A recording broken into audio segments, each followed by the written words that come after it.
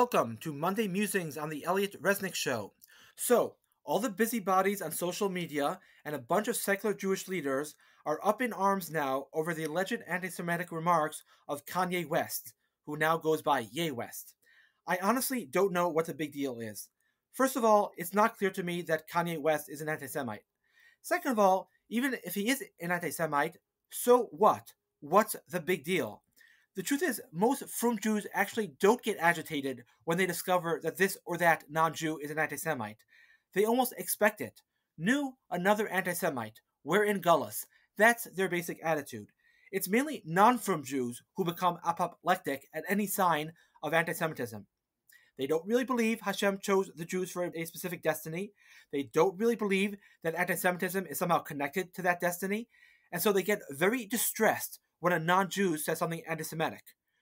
Right now, Jonathan Greenblatt of the ADL, a secular Jew par excellence, is calling on Adidas, the major clothing company, to cut ties with Kanye West.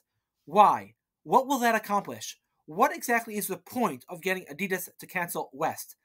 I know the potential downside: resentment and confirmation that the Jews really do control everything. What's the upside, though? How will punishing Kanye make this world a better place? People say we have to quash anti-Semitism when it rears its ugly head. If we don't, it will grow and grow until there are pogroms and another Holocaust. Really? You mean if only German Jews had tried canceling Hitler, the Holocaust wouldn't have happened?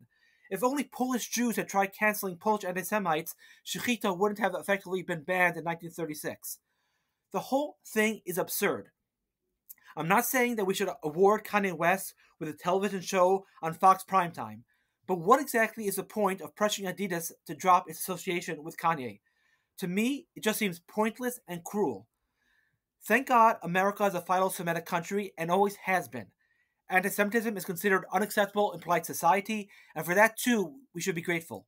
But cancel culture is vindictive and dangerous, in my opinion. Far more dangerous than Kanye's belief that blacks are the real Jews or that Jews hold disproportionate power in society. If you're scared of America somehow becoming Nazi Germany, it's cancel culture that will take us there, not Kanye West's strange remarks about Jews.